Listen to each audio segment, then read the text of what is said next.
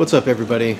Sean, aka Crack is Cheaper, coming to you from the living room. This is the first real video on the 180 that I'll be showing you guys today. I did mention last week that I would be giving you some tips on how you too can become a member of the EcoTech product test team. So here's the skinny. There were only 20 people that in the whole world that made it into the first round of the product test team, and yours truly was lucky enough to get in on one of those slots. But I'll tell you, there's nothing special about me besides the hat and the scarf, which they know nothing about. And I'm only wearing this for you guys because here in sunny California, I know the rest of the planet is probably frozen right now except for my friends down under, but yeah, it's like 80 degrees here in January, so this is my winter theme get up just so the rest of the nation and colder parts of the world don't feel too jelly. But I guess I kind of ruined that because I told you it's 80 here. Anyhow, alls I did to get in on the product test team is I have my favorite manufacturers that I follow on Facebook, and I like their pages. I click that follow button, so every time any of my favorite Reef gear Facebook pages comes out with some update or news, boom, I get a notification on my phone. I work from home, so I'm always at my computer, and I get that little Facebook desktop notification, click it, boom, bam.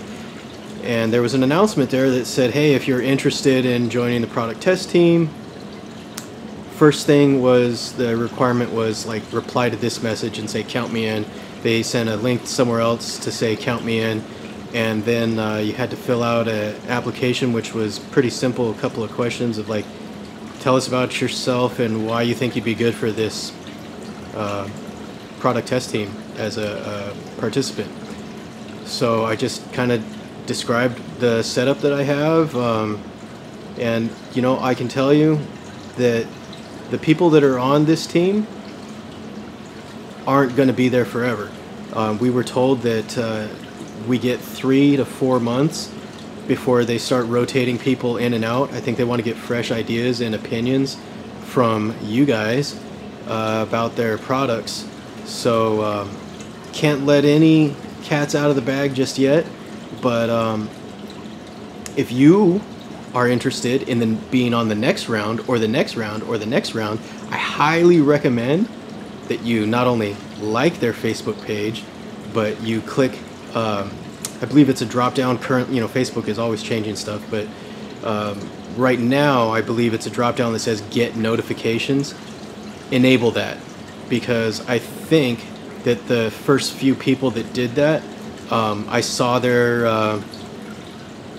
well, we're not going to get into that, but I think first come, first serve has a lot to do with it. So I think if you're making sure that you're getting all the latest updates from EcoTech Marine from Facebook, then man, who knows, maybe next quarter or next summer or next year, maybe you could be trying out some of the cool new gear too. But all right, so getting on to the actual topic for this video today. I know that's what most of you probably came to watch, but if you want to stick around, I'm going to show you a cool mod to do on your GFO reactor. The one that I have been using on this tank behind me, this tank behind me, is the bulk reef supply carbon / GFO reactor, and it's kind of set up like an RODI canister filter. And the thing that I don't like about that is water spills out of it every single time I go to change the carbon or the GFO. So I got to put a bucket under it and be very careful. And that thing is, well, I'm pretty close to the camera right now, but it's pretty big. I'll show you guys a picture of it here in a second, but it's heavy too. So I have a solution for you that is twofold. No water spilling, And then second of all, it's more stable to do it my way. What was I saying? Oh yeah, so we're going to modify a reactor so that we can easily every week add a teaspoon or a gram or whatever it is that we need to do to keep our tank stable, because the whole key with your reef is to keep your parameters stable. If you're changing GFO out by a cup and a half on a system this big once a month, you're going to be fluctuating in your phosphate levels. So if you have a reactor that you're just adding a teaspoon of GFO to every week, your parameters are going to be more stable. But in the most traditional equipment that's out there, this can be a little bit tedious. So what I'm going to show you today is a quick, dirty, cheap fix, cheap reactor, and it takes 2 minutes a week to just add your GFO. So let's get to it. Okay guys, this is the reactor that I would highly recommend that you use with the Phosban or with your GFO. Phosban Reactor 550 from Two Little Fishes. SPS Coral Store showed me this mod, and now I'm going to show it to you. Alright, so here's what we're going to do. This canister, let me move you guys back. This canister has this top piece that's inside here. It's all connected already. What I'm going to do is just take everything out, and we're going to start from scratch so that it's very easy for you guys to follow along here. So there's a nice bunch of parts that come inside this canister. This is going to sound weird, but take it all apart so that you just have this empty canister, alright? First thing we're going to do is, we didn't take this apart. This has got the red screen on the bottom, a piece of foam, and the tubing. Now also inside the box is a little piece of black tubing like this. You're going to find and locate that and put that on the end of that rigid tubing.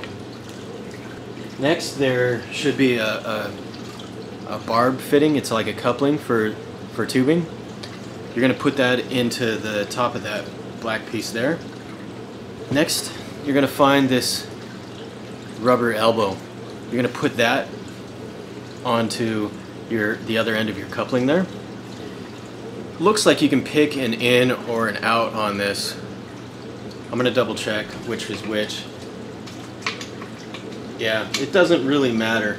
So pick what's best for you, which one to use, and then find this fitting and put this side into the top where you decide that you want it to be your inlet. I'm choosing here. It just makes the most sense to me because I'm going to have my ball valve right here that's going to go into the tank, and this is where it's hanging anyways, so that gives me flexibility with the outlet to go wherever it needs to go. So this is my decision to put the inlet there. Now you're going to take that whole abortion that you just made and you're going to stuff it back in here. And as you can see, it's sticking out too far. But if you didn't use this little jumper, it would be too short. And then when you put GFO in here, the whole thing would fall apart inside. So you're going to need to trim this down a little bit and make sure that this elbow right here will connect to your that fitting for your inlet. I'm going to trim that down and then show you what it looks like when it's done. So I didn't actually trim it. I just, Mr. Strongman, whatever you want to call it, forced it down onto the rigid tubing. That way if I did it too short, I could just slip it off a little bit and get it to the right height. So yeah, I'm out of breath because it was tough. So right now it looks like it's going to line up. I got to put that fitting in and we should be good. Okay, so this is what it looks like when it's done. So basically, just as a recap, we took everything out, except for the tube that was attached to the red screen. Put a piece of foam in there. This is what the GFO is going to rest on. And then also included in the package is this black tubing. Maybe they intended for you to do this. I don't know. I'm not the type to read instructions, and if you're watching this, neither are you. So I hope this was helpful. In between here at the top, there is a barb coupling. I'm trying to get a good angle here so you can see it. And then there's a rubber elbow that everything has to be fitting just perfect so that this red screen is firmly seated against the bottom and the top is all connected and there's no play. If this red screen is sitting up here and you put GFO on top of this screen, it's going to pull the rigid tubing out of the rubber elbow, and it's going to make a mess inside your canister and probably just blast your GFO into your sump or wherever. I recommend running your outlet into a filter sock.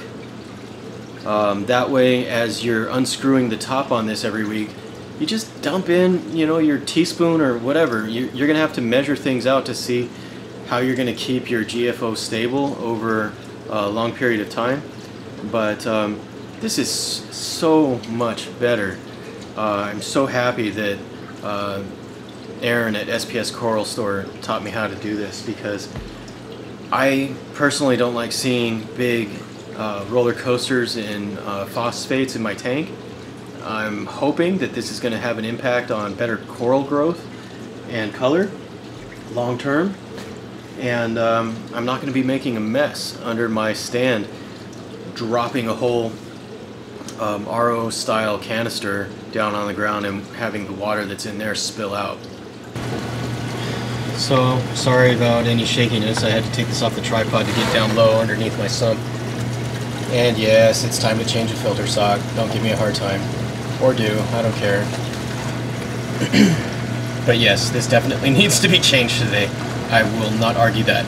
So this is the canister that I'm currently using, this BRS Jumbo Reactor, and you know, it will make a mess in here every time I open this up. So I think I'm still going to keep using this for carbon, because I don't change my carbon as often. I use some really good stuff. That's the stuff. It's the BRS Bulk Premium Carbon. But anyhow, if I'm only in here every 6 to 8 weeks, I don't care about, you know, getting a small little 1 gallon pail and putting it under it and making a small amount of a mess in here, because I can dry that up. But if I'm doing that once a week, this is a chore. So I recommend, if you already have one of these and you're hating life too for getting spills all the time from this unit, I recommend just using it for carbon and not putting GFO in it at all.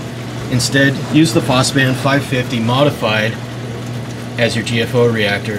That way you can just unscrew the lid and add a teaspoon or two or whatever your tank demand is every week without any mess. Well, I hope you enjoyed this video, guys. If you want to see more of the 180 as it grows, it's what, 6 months old now, but this is the first time I'm actually showing you any of it. Give me a thumbs up, give me a comment, hit that subscribe button to see more of this tank and all the others, of course. Happy reefing, everyone.